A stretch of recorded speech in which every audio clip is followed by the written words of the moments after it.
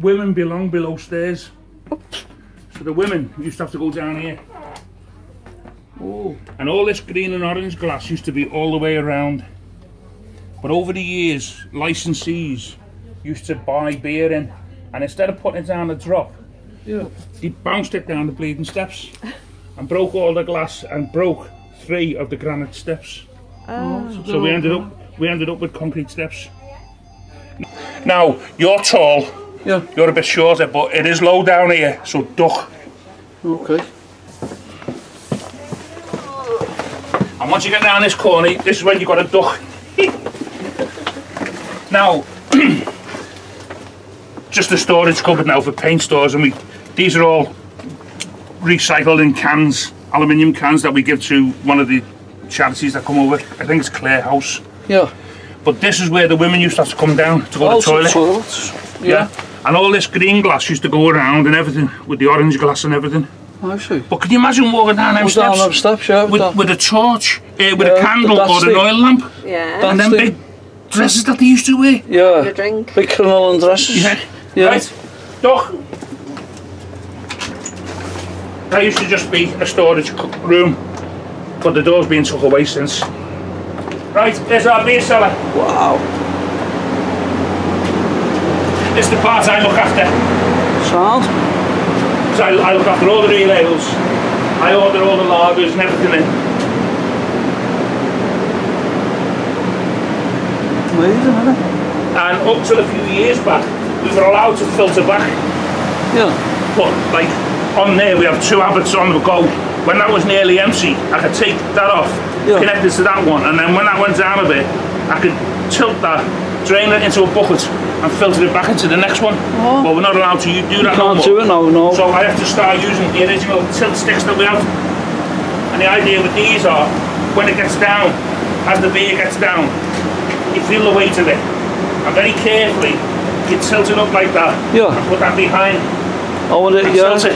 Tilt it forward, Because while it's set like that on this stillage, in the belly of the barrel, there's still about 1.5 gallons of beer. So this is still the original way that they used to do it years ago? And them stillages have been there for about 6 So you're not wasting that beer at the back, you're bringing it forward? So I see, yeah, so there's no wastage, no ullage. Brilliant. And this one, this is where the drop is. That's our drop. And it's still got the original rails. Yeah. Where they used to load the hogsheads down. Them big 54 gallons. But the biggest one we get now is a 22, because they've done away with the actual barrel, which is 36 gallon, and the hogsheads. And until the refurb 2 years ago, where you see the mark there where the water is, they actually filled that in with concrete, because it had actually worn away, and it was about 18 inches deep there. With dropping the barrels? Dropping the barrels, and the belly of the barrel actually wore all the concrete away. Ooh. So what was this part here at? Is that just like a... It was just storage, where you used to store cases. No, you used to get the wooden cases of beer, bottles of beer and that. You'd stack them all in there and stuff like that to keep it down here because it was cool. Amazing, isn't it? And for a pub that's over 160 years old, I do my best with the cellar as much as I can. But as you can see, it's actually built on a sandstone bedrock. That's right, so it's not so it's all original, it's not been changed? No. Now, when Peter Kavanagh had it, he passed away in 1950. His 2 sons took it over. One was a silent partner, and one was done all the work. And the silent partner, after a couple of years, started getting greedy and wanted more money. And Peter Kavanagh went, "Nah, you're not on." He said, pull your finger out, do a bit of work, and then you can have more money. And he said, no. So in the end, he said, right, I'm selling it.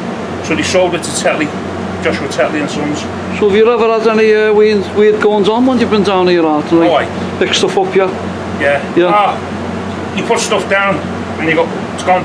The lady was telling me about the beer napkin that she put down here one day, and I went missing for weeks, and then she come down here and came back here. Sparklers upstairs off the beer pumps. Yeah. Took off the night before, went missing, never found them. To this day we've never found them.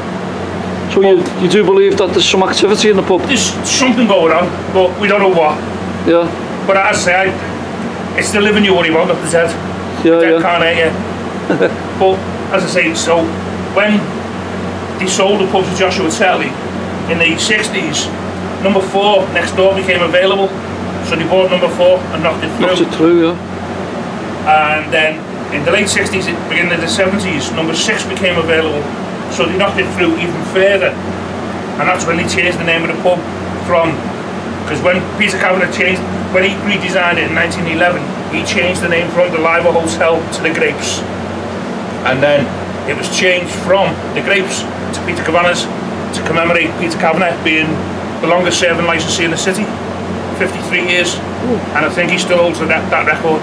Yeah, yeah. So that's the cellar for number 4, because it goes right through. And then we have the cellar for number 6. Wow. All so we do have, but we have all the beer pumps in here, that's why we have to keep the door closed. We store our glasses here as well. And that's just a load of shite stored up there. Amazing. Because if the heat of air goes out there, it starts spoiling all the beers. Yeah. That's why we have to keep the cellar cold.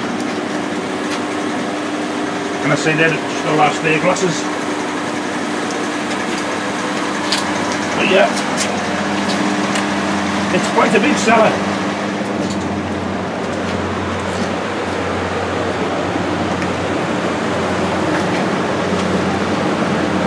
My licensed premises in 1849. In 1897, an Irish fella called Peter Kavanagh took it over. And when he took it over, the pub was called the Liver Hotel. And Peter Kavanagh used to love, we call him Kavanagh, the Irish call him Kavanagh. He used to love designing things and inventing things. And he actually designed the spring mechanisms on the seats on the old trams. And by 1911, he'd made a few bob, and he wanted to redesign the pub. So along with his architect, because he was an Irish immigrant, he loved the maritime history of the city. So he actually designed the interior of the pub rounded like this, like the ship, like the cabins off the old galleons. And that's why on these windows here we have the lighthouse, the galleon in full sail, and the cross doors. Now these windows, he had them commissioned, and they were done by a master craftsman called William English. And he was a master craftsman because William English actually had done the leaded light windows at Worcester Cathedral. Now the gargoyles, what we call the gargoyles under the shelves, the carvings, he had them commissioned, and they were done by the master craftsman who done all the carvings in the Anglican Cathedral. So these are all original carvings? And they were actually caricatures of his customers. I'll tell you one thing, there were some ugly buggers in them days. But he had a sense of humour, Peter Kavanagh, because the end of each bench he had a caricature of himself. Oh, what? Now, in 1929, he had a fella drinking in here called Eric Harold Macbeth Robinson, Scottish fella. And when he moved down from Scotland, he dropped the Harold Macbeth part of his name, and everyone just knew him as Eric Robinson. And he married a Liverpool girl who was a nurse. And the story goes, he ran up a slate with Peter Kavanagh, couldn't afford to pay it. And he said to Peter Kavanagh, look, any chance of me being able to paint your pub to pay off some of the debt? And Peter Kavanagh was a very charitable person, because he was actually on 4 or 5 different charities around the area, as well as being an alderman of the city. And he went, oh okay then, expecting him to come in with his emulsion and his distemper, and he didn't. He come in with his oils and canvas, and he done these. And these are scenes from the Pickwick Papers, Charles Dickens. Oh. Now, the faces of the fellas in the portraits, they're the faces of Peter Kavanagh's customers. And if you look, you could actually marry some of them up with some of the gargoyles. Oh, yeah. And the little fat fella sliding across the ice, that's Mr. Pickwick. Yeah. The fella stood behind him with the top hat on, that's the face of Peter Kavanagh. And the fella stood in the background there with the top hat and looking sad and sullen, is the face of the artist, because he's not getting paid for it. Wow. Because he's already drank his beer. Wow. Now, getting back to designing things and inventing things, the tables, Peter Kavanagh actually designed them and held a patent on them. Yeah. And he designed them to be used on a ship. That's why they're bolted to the floor. And the idea was, oops, move that down a minute. The idea was, if you're on a ship and you spilt your drink, it would run down there and go into there. Go into there, yeah. And he thought to himself, safety conscious, ashtray. Yeah. So there's always fluid there to put your cigarette out. Oh. But then he thought, whoa, hang on. What happens if you smoke a cigar or you smoke a pipe? You'd end up with your cigar sticking up there or a mound of hot ash from your pipe. So what he did, he put two little cups. Yeah. And the idea was, you stub your cigar out, you knock your pipe out, and carefully you put your foot on it and smothered it. Oh. Now, when he had the pub, he was a sexist and he was a racist. Yeah. If you weren't white, you were not allowed in this pub. Asian, black, Chinese, mixed race, olive skin, you weren't allowed in. If you were a female, you weren't allowed in. Unless you were accompanied by a gentleman. And only with his special permission were the women allowed to sit in this snug or the back snug. So on these tables, you put a shelf underneath, because that was for the ladies' handbag. Because in them days, they carried a handbag, not like the sports bag now with half a ton of sand and cement. Yeah. I mean, the makeup in. Yeah. Now, to empty the ashtray, what you do is, you find the bolt, you tilt it up, and that Oh, that's good, isn't it? is your ashtray. Wow. Oh, brilliant. Now, up until the late 60s, he incorporated bell pushers in the middle. Up until the late 60s, there used to be a board behind the bar. Yeah. And when you sat in here, you could press that, and the staff would come out and serve you at the table. Don't do that now. Self-service, you get your own. We don't do waitress service no more. Yeah, and the only other place you'll find these tables is at the bottom of the Atlantic Ocean. Oh. And no, not on the Titanic. So But these actually, they are the original tables? original tables. Oh. They actually use some of the same design tables on these in some of the staterooms on the Lusitania, Oh, which was torpedoed off the coast of Ireland during the First World War. brilliant. So it's true that they had Hitler in here as well, aren't they? Allegedly, he sat over there drinking his Just half over a the pint of corner. bitter. Yeah. And Yeah. supposed to be Maybrick as well, weren't they? He's supposed to have passed through here. I think so, yeah. Yeah. I don't know much about him, but Hitler, the story went with him. His sister, who lived over the road in Upper Parliament Street, she sent money over for her brother to come over, not Hitler, Yeah. Oh, why not? not Yeah. Adolf, the Yeah. other brother. And apparently Adolf pinched the money and bought the ticket and come over. Come over. Yeah. Oh, amazing. And he was over here for quite a while, apparently. And he used to love coming in here and sitting over there and drinking his half a pint of bitter. Oh, brilliant. Apparently he was doing artistry around here at the time as well, when he Yeah, learned to he be an did. artist. He done a lot of artistry. Yeah. Well, as I say, when Eric Robinson done these, Eric Robinson was actually an artist of note. He actually exhibited at the Royal Academy in London, Good. as well as Norway, Sweden, Denmark and America. Man, so you can tell by the way they're done as well, And can't you? about 17 years ago, Rita got people in from the Walker Art Gallery and from the Tate to see if she could get a grant to help restore them. Yeah, yeah. And they turned around and said, no, the cost of restoration far outweighs what they're worth. Oh. Because they quoted something like £100 per square inch for restoration, which is a shame. But when Rita, who's delighted to see now, when she took it over, all this wooden paintwork, all this wooden work here was all painted black, same as the ceiling. Brought it back to the original. And she got a couple of the local lads in, and it took them literally months to strip it all back down and bring it all up, because it's all English oak. Yeah, yeah. And while they were doing it, they come across these. There's a copper beaten there, and there's a copper beaten there.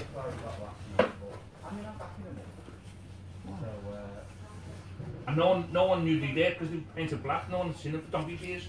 Flipping it. And they're actually panel beatings of the carvings either side of the fireplace. Yeah. Oh, I can see, yeah.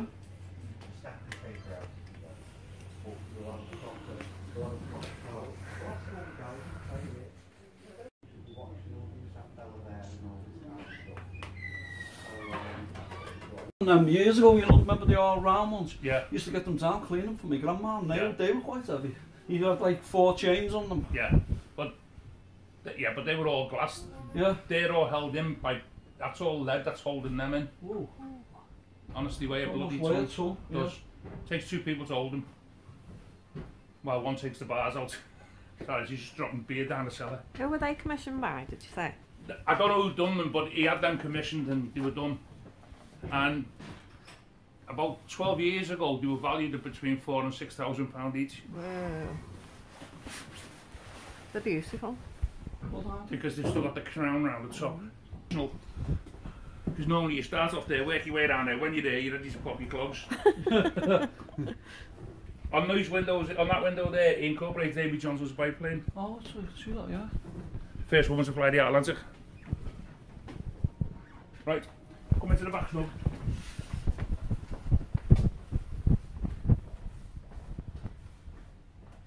And this one is officially known as. Yeah, this is officially known as the Cold. Yeah. Of the old lady down Gin Lane. And that's it behind the door there, over there, the side of the door. Oh, yeah.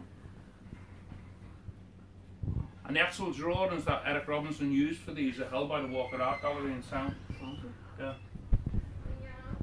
Now most of his clientele were all the money people and the educated people who lived in these houses.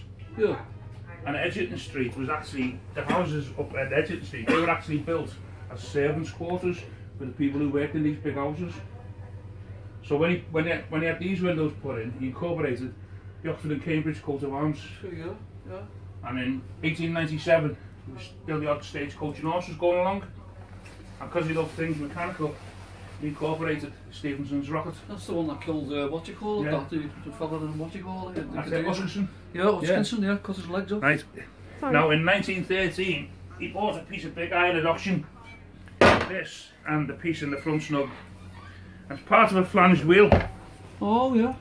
And allegedly it's part of a wheel of the prototype of Stephenson's rocket. Weird. Wow. Feel the weight of that? Big iron. Oh. And a couple of years later, he had the little brass bits put on as embellishments. So if we ever see anyone walking out with a really severe limp, we go, "Oi, put our fender back." Right, I'll just put a couple of lights on. It's always been a wheel, can't it? And it's every little thing in here, like the likes of these tables.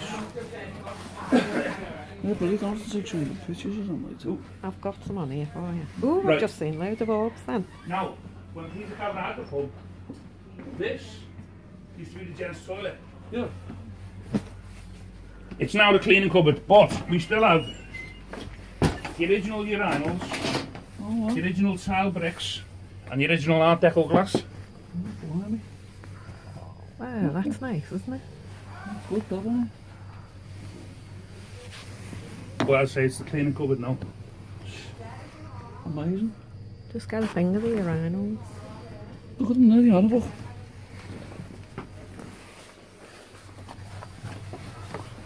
And that's where the fellas went for the number 2. Oh, yeah. And the actual door is still there, hanging up on the hinges. Weird. But because of the what used to be the central heating vents, Yeah. S, A, B, C and D. But it got vandalised over the years, so they ended up taking it out, using it as for storage of the bar towels. Now, when Peter Kavanagh had the pub, he loved, his customers loved lock-ins. Yeah. So what he used to do, he'd have a lock-in. So he incorporated the back door there. So, because all his customers would, I'd say the educated people, the money people, top police officers and solicitors and judges and barristers and all of that. Yeah. When the sergeants used to knock on the front door, he'd open this and he'd just scatter up the entry. Because that's straight out to the entry. Now, that's where Rita lives upstairs. Oh, yeah. And only for the carpet, he incorporated that. Yeah. And he'd slide it across and lock it because he didn't want his children mixing with the With drunken the people clientele, downstairs. Yeah. Amazing. Oh, yeah, can we start that again, mate? Because I missed I'll it. get you on the other side. No, I don't like being on video. Well, yeah, I'll just put it on the windows then. Yeah. So the 3 mirrors, there's 3 more leaded light windows behind them. Yeah. Because we've got the Oxford and Cambridge coat of arms there. There's the coach and horses and the Stephenson's rockets. And then there's Amy Johnson's biplane, which is the 4th window there. Yeah. And we thought, well, there must be something on them windows. And a few years back, Rita got the outside of the pub painted, and the painter actually managed to undo the shutters, because there's shutters on them windows. And there are 3 leaded light windows, because we thought, well, why have they got the Oxford and Cambridge coat of arms? That's right, yeah. So on these 2 here, they've got St Andrews and Trinity College, Oh, because they were the 4 seats of learning. that's right, yeah. St Andrews, Scotland, Trinity Ireland, and Oxford and Cambridge. And on this one here, it's a Titty Titty Bang Bang car, only without the wings. Oh, Yeah. I see, yeah. And I actually took a photograph of them when the shutters were open, and then I lost my bloody phone. Oh. So I haven't got a photograph of them no more. That was a shame, wasn't it? Yeah. Now, when he designed the place, if you look above the ship, you'll see a diamond-shaped tile. You know, Yeah. the character of Peter I see Kavanagh. that, yeah, yeah. It's on a little door, Yeah. and there's a little door there, above the clock. Oh, He told his staff and customers, inspection panels, load of bollocks. When he was in his bedroom and that was open, he could hear everything that Whoa, the staff whoa, were talking about. Oh, So I when the see. staff was slagging him off, he'd come down and he was sacked. Yeah. Yep. And when this was open and he was stood in his hallway upstairs, he could hear everything that the money people were talking about, the stocks and shares and what they were going to sell and what they were going to buy. So he was like Del Boy, buy, sell, sell, sell. That was clever, wasn't it? Yeah. Yeah. And Rita now, she's the licensee. If you've never met her, here she is. We have met her. Yes, yes. She told us about that, yeah. She sat for 6 hours modelling that. And the sculptor even got the wart on her nose spot on. And then about 8-9 years ago, she went and had it removed with laser surgery. And if you look at the front of her nose now, you can't even see the scar. Is Because we're that it? staff and we love her. We put that up there for her. Rita's stretch limo. The big broomstick. Oh, I never noticed that. Yeah, Rita's stretch limo. Where? Broomstick there, where the yellow sign See the is. sign? Rita's stretch limo. The broomstick. Because she's a witch. I call her all sorts. The funniest one was a few years back. I've been watching this scientific programme on the telly and I come in. She was downstairs and says to her, "Do us a favour, Rita, lick the top of my head." And she went, "What?" I said, "Lick the top of my head, come ahead." That's the way the back of the bar used to be. Where is it? Yeah. Wow. Oh, it's amazing, isn't it? Yeah.